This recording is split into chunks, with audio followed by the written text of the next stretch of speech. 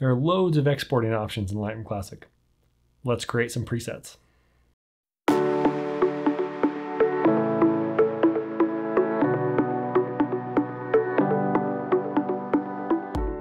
Welcome to the Visual Center. I'm Trent, and in today's post-production tips, we're continuing our discussion all about Lightroom Classic, specifically how to export our images. Now, if you're like me, I need to export my images in Lightroom Classic in a number of different formats, depending on what they're going to be used for. Whether it's printing the image, or it's going to be put onto social media or on my website, or maybe I need to client-proof an image.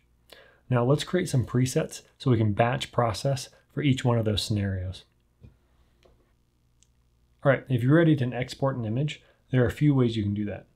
Either just select this export button here in the library module, and it opens up this export dialog box, or right-click on the image and select export, or right-click on the film strip on the image and select export, or go up to File, Export, or Shift-Command-E on a Mac. Now first, what you want to do is select the images you'd like to export. There are a few keystrokes that may help you with this. If I select this first image and want to select all 5 of these images on the top row, I can hold down the Shift key and click. Now all 5 of those images are selected, ready to export. But if I have images in between the images I want to select, let's select this number 39, press and hold down Shift and select 41, and I want to select also these other swimming images. Well, I can't just hold down Shift because these other images will be also selected. So I'm going to hold down Command, and now I can select whatever images I want in between. Your images need to be selected that you want to export. So either use the keystrokes I just showed you to select a specific set of images, or maybe filter by star rating or color label to choose a set of images. You could also just export a collection of photos. Click this video here to see how to create a collection. All right, with those 6 images selected, let's export them. Select Export. Now, if your export dialog box doesn't look like this, some of your drop-downs may be collapsed, like this. Just select this arrow next to the option, and you'll drop it down and reveal all the options within that section. This first one is the export location. So where will these files be exported to? Let's export them to our desktop and put them in a subfolder called Swim. This next option is to add these images after they're exported back into our Lightroom catalog. I usually don't do this. I only export my images when I'm ready to use them. I'm ready to upload them to my website or send them to a client. So I don't want to add them back into my catalog. You can choose to do this if you want, if you're using Lightroom to manage all of the files, including the new exported images. Now, if you do have an existing file with the same name in that folder in the same location, this option will tell Lightroom Classic what to do when that happens. So I just leave it on, ask what to do. Now, the next dropdown is file naming. We can name this whatever we want. I'm going to create a custom name, and let's say, call it Trent and Swim. So Trent Bates _ swim. So this is an example of what that's going to look like. Now this is pretty important. Sometimes the sequence number isn't set to 1, and it will start from where you last exported your images. So make sure you set that to 1. This extension, lowercase or uppercase, doesn't really matter. Now there's a bunch of options other than this custom settings. I can select a custom name, date and file name, and sequence. I can also create my own template for my file name. Now the next dropdown is video. We're not exporting video, so that doesn't matter. We're going to leave that alone. The next dropdown is file settings. I'm going to use JPEG since that's the most easily accessible image in this list. I can also select a PSD, a TIFF, PNG, DNG, or my original RAW image. I'm going to leave my quality at 100. Now this color space is going to be dependent on what I'm going to do with the image. Right now I'm going to leave it at Adobe RGB 1998. Now this color space option we actually will change in a minute when I talk about creating a preset for a specific type of export. Now the next dropdown is image sizing. I'm not going to resize my image. It's something, again, we'll do in a second when I create my presets. But right now I'm going to leave it the size it is. but I am going to change my resolution to be 300 pixels per inch. Now, 300 pixels per inch is an industry standard. Usually it's around 240 to 300. It provides enough resolution so that the human eye can't see the pixels making up the entire image. The next dropdown is output sharpening. I'm not going to sharpen this image. Next is metadata. Now this is pretty important. This is where our copyright information and contact information will be stored and tied to the digital file that we're exporting. So I'm going to select all metadata. I'm not going to remove personal info or remove location info. I don't have that on my photos anyways. Next is watermarking. Now I generally don't use a watermark on my images unless I'm doing a client proof. That way I can send my images to a client and prevent them from using them without paying me or without completing and fulfilling the contract. Last, we have post-processing. If I want to open my image after it's done exporting, I could open it in Photoshop or another application. This is where I would choose to do that. Let's go ahead and select export. All right, here on my desktop, I have my swim folder and those 6 images I just exported. All right, that was great and fairly easy. But now let's create some presets so we can batch process a single image to 3 or 4 different formats to save us some time. All right, so to begin, let's create some presets. I'm going to go to export again to export those 6 photos. And notice here my user presets, I don't have any presets yet. But first, what I'm going to do, when selecting my export location, I'm actually going to select choose folder later. And you can see in parentheses, it says useful for presets. I'm creating a preset, so I'm going to select this. What this allows me to do is it allows me to export the images, but just prior to export, it's going to allow me to select the location. Now, if I use presets for different jobs or different clients or different photos that go in different locations, I'm going to want to select that location just before the export starts. So this option allows me to do that. Now, putting subfolders grayed out because I can actually create subfolders when I select the folder location. Now I'm not going to add to catalog. I can leave ask what to do. Now file naming, this is where I would actually just select file name and sequence because I take time and create my file names according to the date, the content of the photograph, and my name, and then a sequence number. So now I can just select file name and sequence for all of this preset. Now file settings, this first preset, I'm going to export for print. So I'm going to leave it as a JPEG. And I'm actually going to use Adobe RGB 1998 because I can do that with the way I print my photos. Now I'm not going to resize to fit. I want it to be full size. I'm going to leave my resolution at 300 pixels per inch. Now I could sharpen for the type of paper. You know, I'm probably going to use a matte type of paper, and I'm going to do a low sharpen. Now the metadata doesn't matter as much since I'm going to print with this image, but I'm going to leave the metadata tied to these images. I don't want a watermark, and I don't want to open it up after it's exported. So now I'm going to select add to create a preset. Underneath user presets, I'm going to type in print, and this will be my print preset. So let's go ahead and export this so you can see what it looks like. Now, once I select this preset, you can see a lot of my options have been grayed out. So let's go to batch export.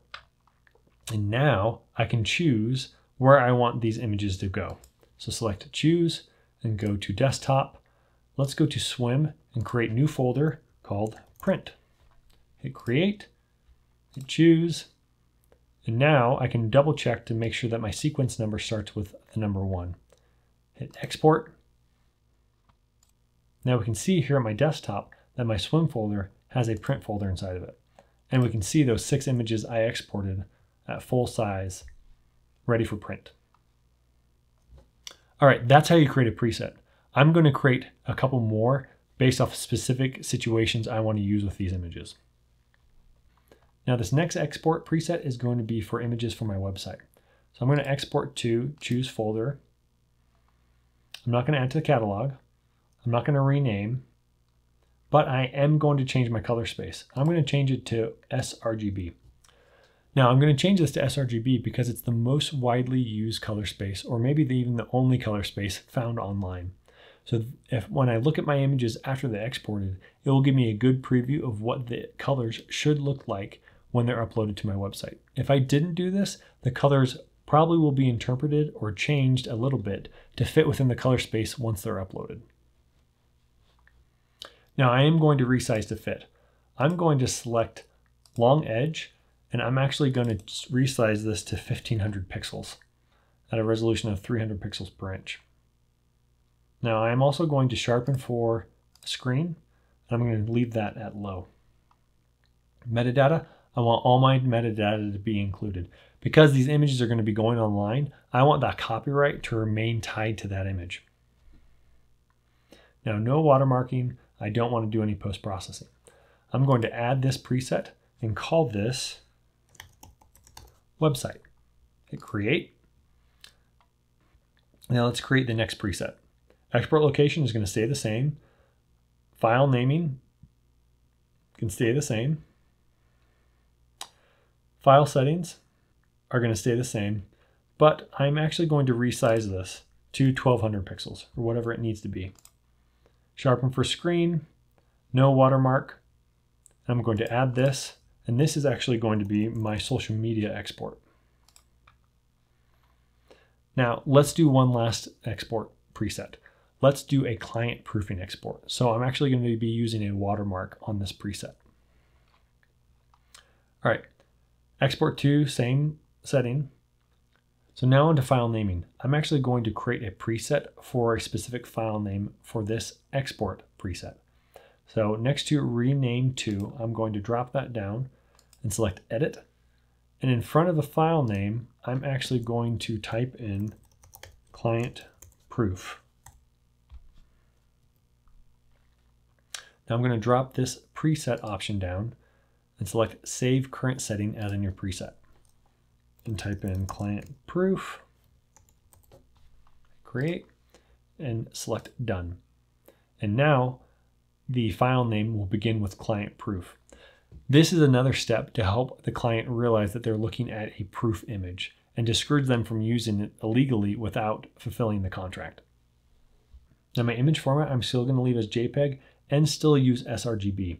Now I'm going to leave this as sRGB because I can't control where the client is going to view these images, whether it's a client proofing site or via email or just a download link.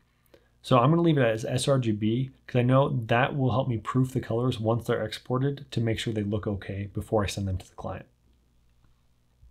Now resize to fit. I'm going to put this back at 1500 pixels on the long edge. Sharpen for screen. They're probably going to view these images on a screen. Now metadata, make sure that that's still included. Now watermarking. I am actually going to include a watermark now for all of these exported images. Now I don't like the simple copyright watermark if a client's going to be proofing images, so I'm going to drop this down and select edit watermarks. This is too small for a client proof, I think. The client could now crop this out, or someone else could crop this out and still use the images. So what I'm going to do is I'm actually going to change the size of this crop. I'm going to get rid of the shadow, and I'm going to drop down the opacity. So now I can move this image right here where it says anchor, and I could put it across the middle of my image. Now there's no missing that copyright. You could also use a graphic copyright if you have one that you've made. Let me show you how you do that.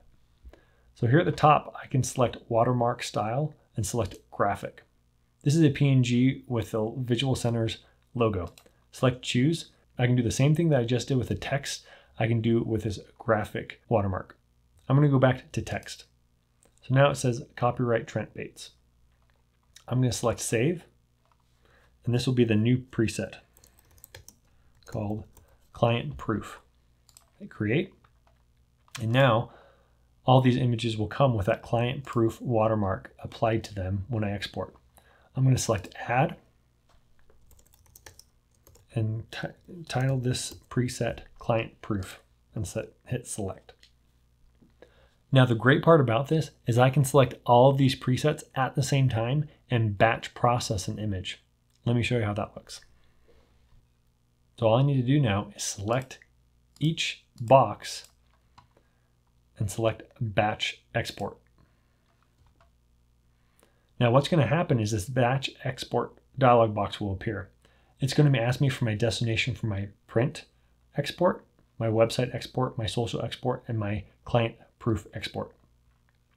So let's choose this print export. Let's go to desktop and we'll call this swim test. Within swim test, I'm going to type in create a print folder.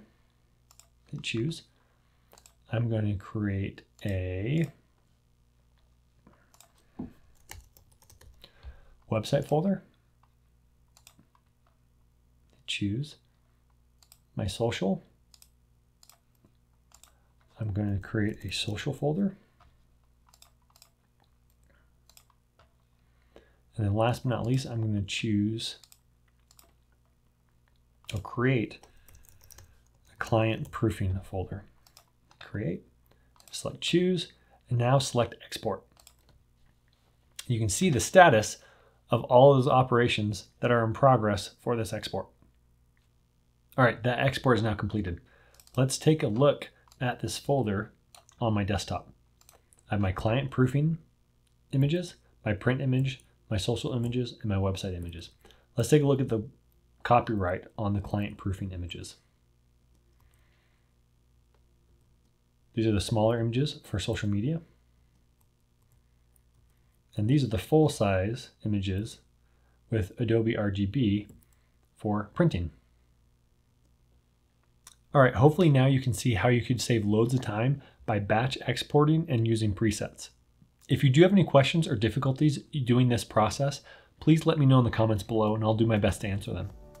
Thanks for watching, and I'll see you next time.